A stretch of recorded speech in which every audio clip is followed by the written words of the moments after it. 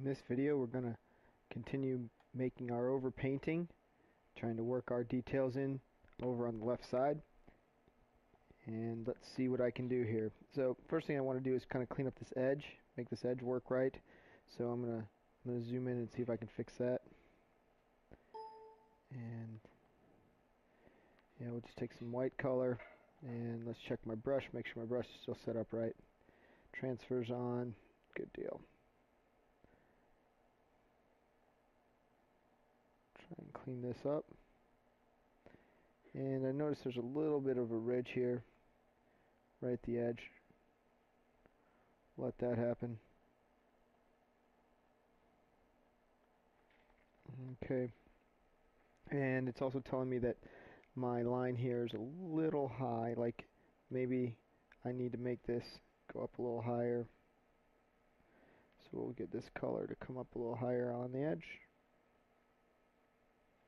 Just kind of work through some of the details.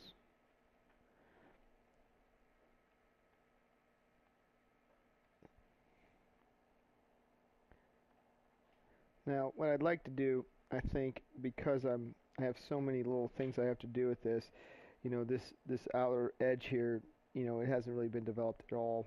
I'm gonna do a quick video of just things I need to notice and look for. Like I need to make sure I get a double line here. So I need to make sure I have a double line in that section. I need to treat these things as what they are. Like right here, from zoomed out position, I didn't really realize that's a bolt, the top of a bolt. So I need to make sure I'm drawing that in properly over here, making a actual bolt shape.